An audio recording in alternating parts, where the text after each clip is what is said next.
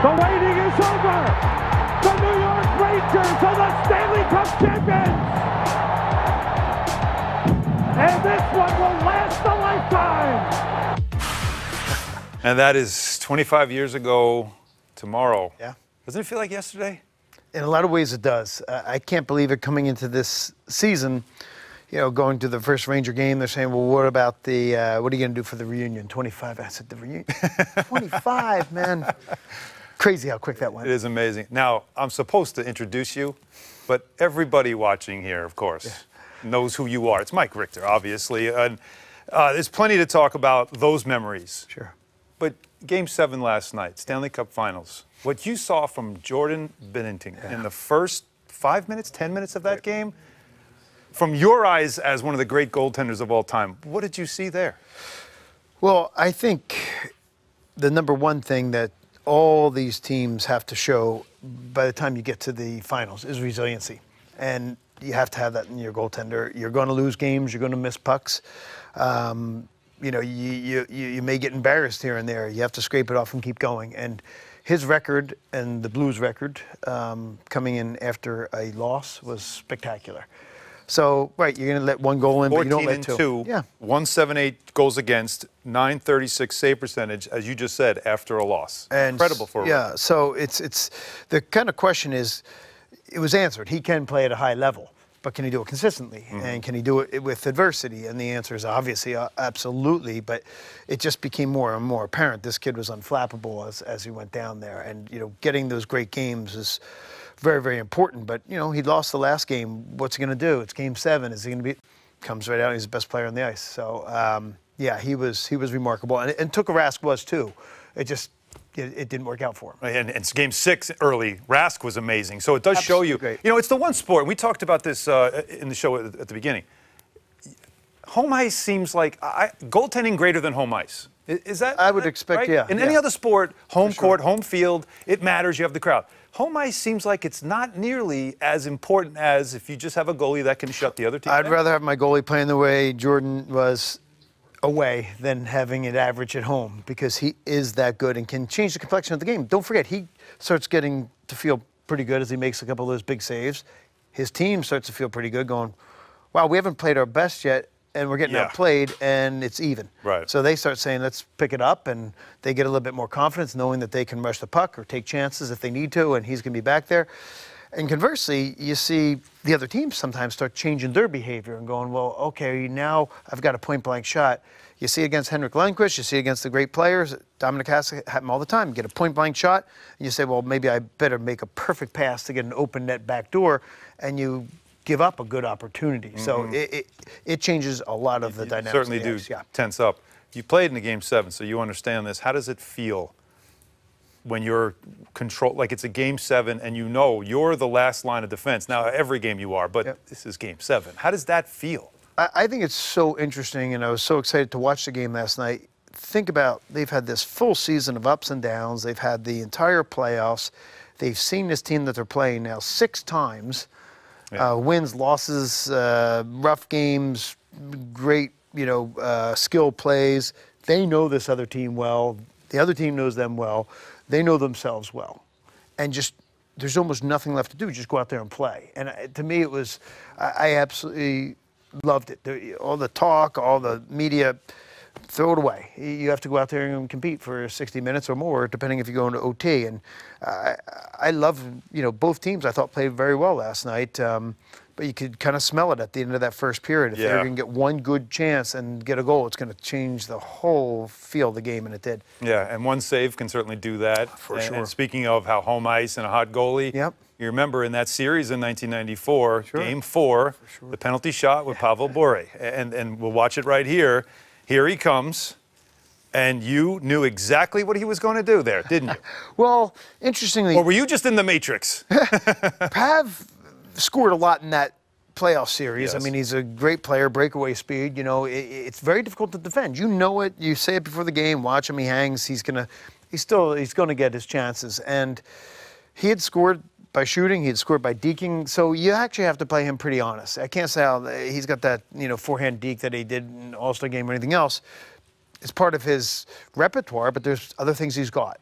So and if I start guessing, I'm in big trouble, and it worked out that way.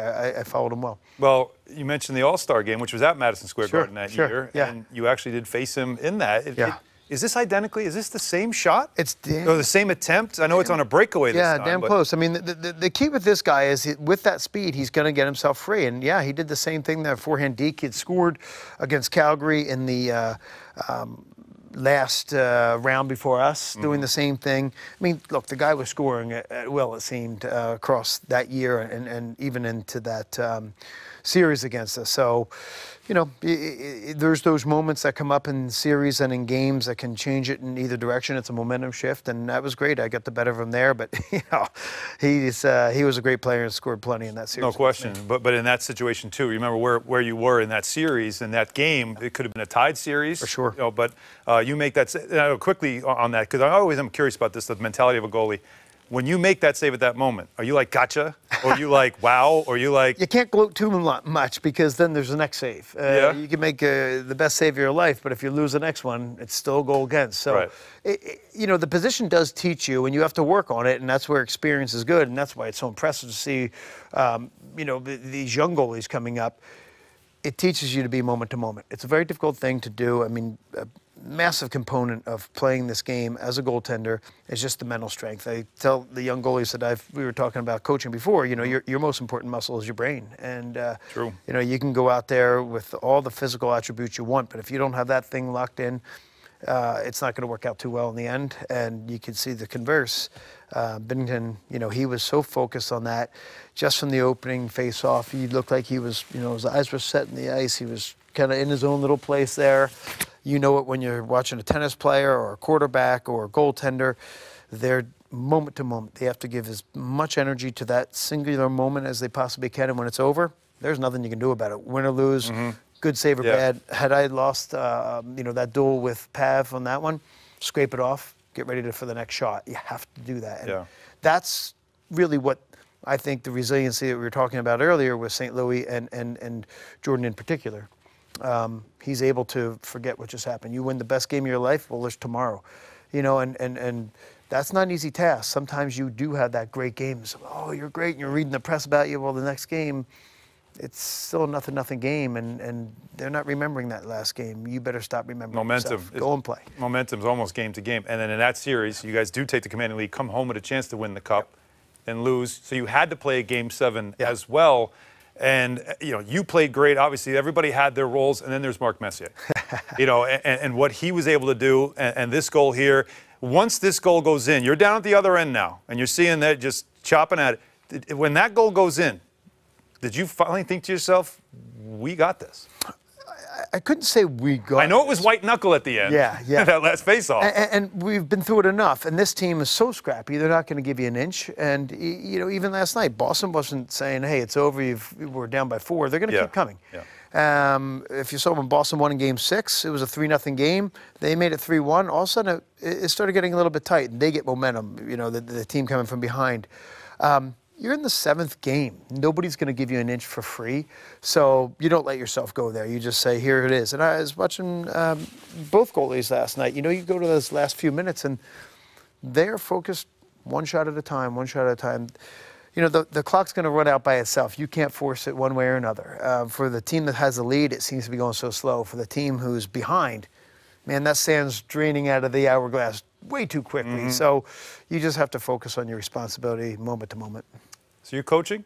Yeah, I coached this year. It was really fun. I mean, is it difficult to coach? Like some players, former players, have a hard time coaching. It is, in a sense that my experience is my experience, and you can't just say, I had this experience and do what I did. It's a different world. There's different considerations for young athletes now, and you know, it doesn't mean I have all the answers, but you have had this experience, and it can be beneficial to the young guys, how they react. What really intrigues me is how these kids react to wins, to losses especially, how they prepare, all the things that make you professional. I'm not going to make some of these kids are so talented. Just on this Mid-Fairfield travel team, I was so impressed with some of these guys. The skill level that they have and that they're honing over the time is much better than, you know, myself at that age, particularly in goaltending. but you know how to react, you know how to prepare, and that can really help the young players move to the next level. And you're working with them, but also the Rangers have their Junior Rangers youth camp that Yeah. you're working with, and a lot of alumni there, including Adam Graves, Glenn Anderson, Stefan Matteau, Colton Orr as well, part of this. That's something that you guys do year to year as well, and great turnout always. Yeah, the Rangers, they run a great camp, and I like going, and certainly I love working with the kids. I love listening to Steph Matteau. I love listening to Adam Graves. These guys were great professionals, great teammates, great friends. I love hearing their perspective on this. You know, I learned things like that. I was at the Messier camp a few years ago, and, you know, just hearing him talk about how he would handle a breakout pass. You know, if you see your numbers, you're doing something wrong. You got to give them a target. Little things that, these aren't just things they read. These are things they lived, and it got them to the next level and through a long and successful career. So it's cool for the kids to go in there. I grew up in Philadelphia. I'd gone to Bernie Perron's hockey camp, and just, you know, you'd hang on every word he had because he had been there and he had done the things that you're hoping to do. These camps are great. I like being part of them. The kids are enthusiastic. The play level's pretty damn high, and the instruction is excellent. Yeah. Hey, so it's really cool. Thanks so much for the time. Hey, thanks for having me. You know, as Sam said, it lasts a lifetime. Does and indeed. it certainly feels like it has just happened. It's amazing. And you look like you still play, by the way. Thanks so very much. bad men's league.